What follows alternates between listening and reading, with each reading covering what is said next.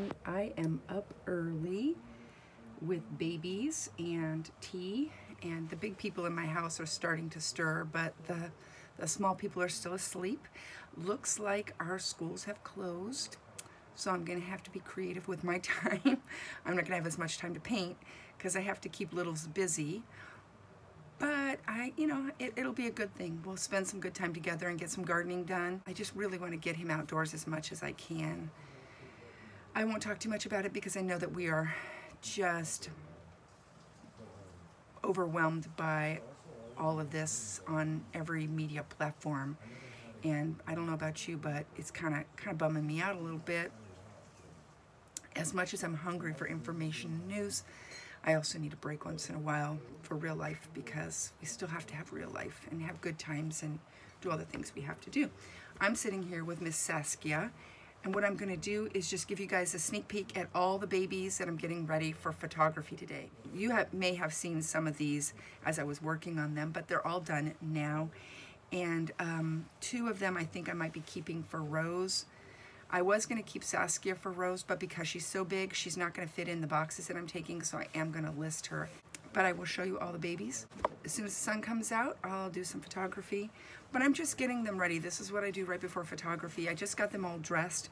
I may or may not change their clothes if it just doesn't seem right. I'm going to get their hair ready, make sure everything's in their box that I need, like their passies and stuff. I have had a couple of babies that have been traded or sold.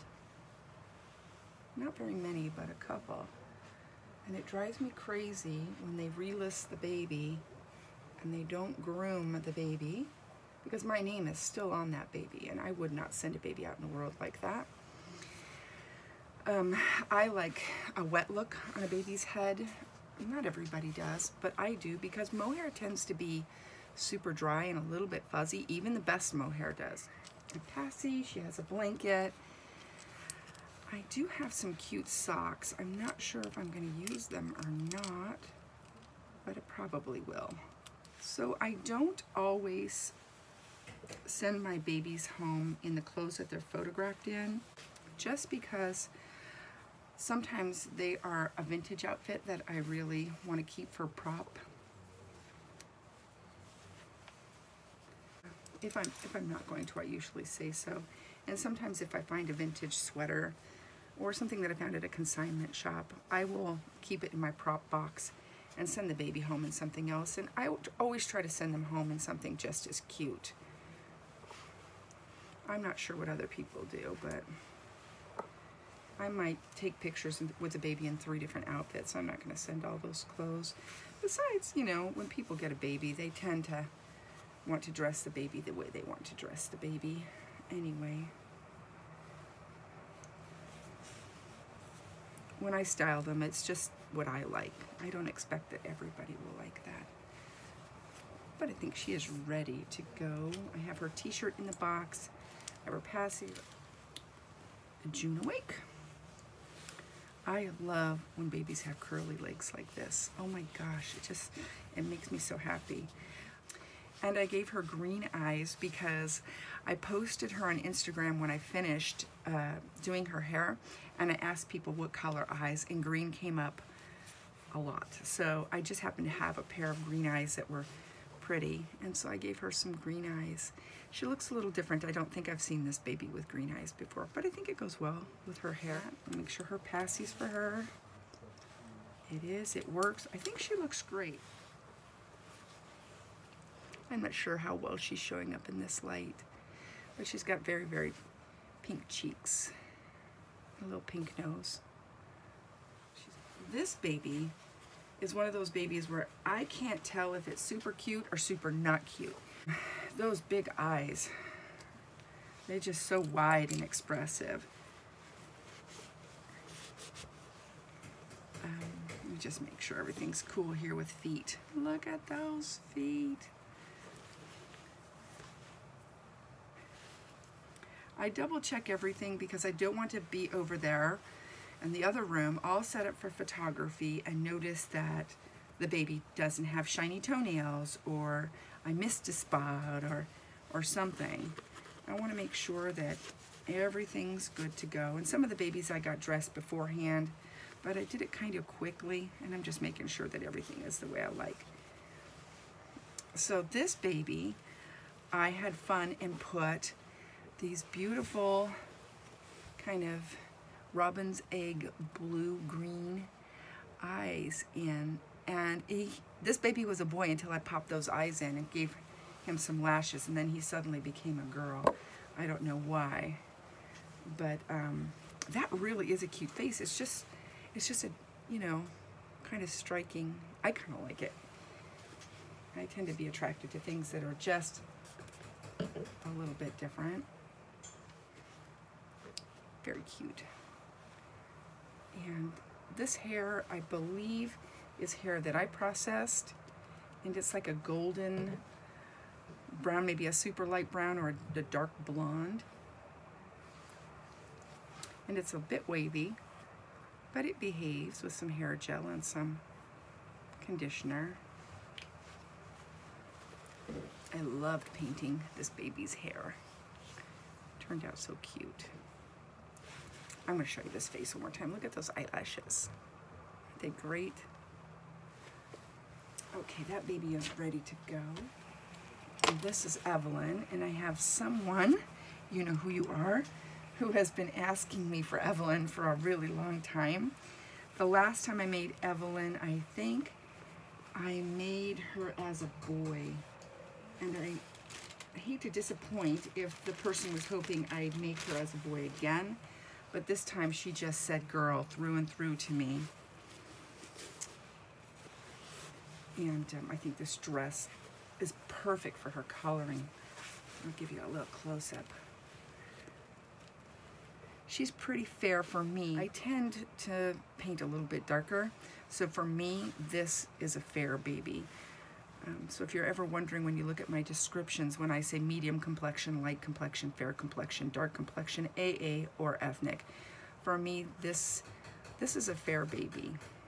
She has a lot of lavender undertones, some rose, a little bit of amber, and quite a lot of modeling, but it's super, super subtle. It's really, really under the skin. I did lots of flesh layers there. She's still translucent. You can see her leg, you can see her bit of modeling, and her feet turned out great. Look at that. They're so cute. I painted this baby a while back, and she has been sitting in my studio for a long time, and I just found her by accident the other day. Actually, a super, super cute baby, probably one of my favorites. This was when I first started painting. I fell in love with this baby right away. I've painted this baby a billion times. I don't know what it is about that face. And this is the baby that I used to make my avatar. And for me, this skin tone here would be a mixed AA. Maybe some people would consider that AA, but for me, I would go a little darker if I was making an AA baby. Here are her little legs. Now, the reason why she was in my fix-it box is because whatever I used on her lips peeled off. The varnish that I used on her lips, I don't know what happened, if my brush was contaminated. So what I'm going to do today is I'm going to clean, and I'm not going to strip her lips, but I'm just going to clean off these lips the best that I can. I will take her head apart and maybe bake another layer of maybe, you know, a pale lavender over this a little bit, and then revarnish them. Otherwise, she's absolutely perfect, and she's just been hiding out in my studio. So I want to get that done. I can't wait to get her listed. I cleaned out this week and organized, and so I found Lane, but I also found that I have 6 Josephs. I like that sculpt, but I don't think I've bought 6 of any sculpt before. I'm not sure what happened. I think Bountiful Baby must have had a good sale, and I took advantage. Here's a belly plate. This belly plate is not made for Joseph, but it fits as far as I'm concerned, and I like the way it looks. Now this is a baby I'm going to photograph in baby whites, and I'm going to leave it up to that person as to what gender they want this baby to be. Again, for me, this baby would be considered fair for me. And Joseph is 18 inches, I believe, and I think the recommended body is 19 inches. And I put that body on and he just seemed too elongated. So I put on the 17-inch body and I like it a lot better. And the plus is, for me, I think, is that I was able to use this smaller belly plate and it looks really cute. Let me show you. So this is my opinion, and it's just my opinion on belly plates. Now, I love the way they look, and I love when you pose babies and you do photography. I think it looks really great, but I generally don't send these bodies with laces because I can't imagine anybody wanting to cuddle a baby with these. They're bulky, and they make babies look like they're barrel-chested when they get dressed. For photography, they're fine, or for displaying, I think they're great. They're good for posing. This body's a good match for this baby. And again, I'm going to put the belly plate in for photography. I want to expose that little belly because that's just way too cute. When I send the baby out to you, my intention is for the hair to look like this. It goes, I root along with the painting. You might come to you with very dry hair that looks, you know, a little like this, and you might say, hey, that's not what the baby looked like in the photography. Well, no, because this baby has traveled and he's got bed head and you need to give him some love. So, see what I mean about this body just being bulky? People love them, I love them, but they're not practical. So if you get a baby of mine, you usually get a little tiny spray conditioner to get you started. You can make your own or you can buy some. Just make sure it doesn't have a lot of harsh chemicals in it. Stay away from stuff with a lot of alcohol in it. Alcohol is not a friend of Genesis Heat Set paint. So, and if you have fragrance, do not spray that on your baby's vinyl, please. That has a ton of alcohol in it. Just kind of a quickie. I wouldn't suggest this all the time. And if you're in a pinch, you got your baby, you haven't shopped for things that you need, or you don't have access to something that's created. I make mohair conditioner, and my intention, as you can tell, was to sell it online, but I just don't have the time right now to be shipping tiny bottles off a lot.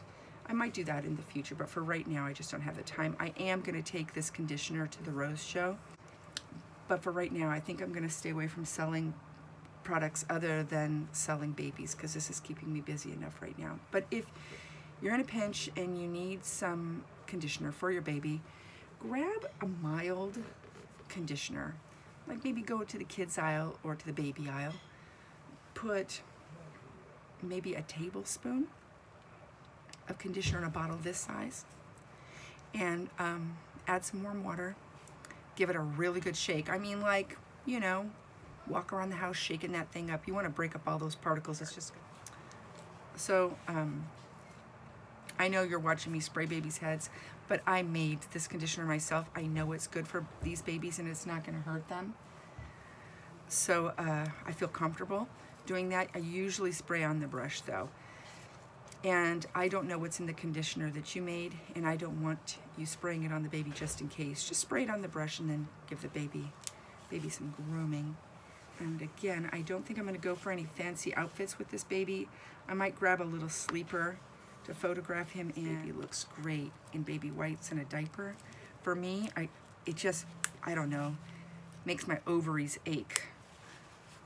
See how puffy he looks with that body in? I'm leaving it in for photography, but that's about it. He is going to be so, or she is going to be so cute. Ready to go. Made a gender neutral passy. And I do have a couple of white sleepers. Every once in a while, I like people to just decide for themselves, and that baby translates wonderfly, boy or girl.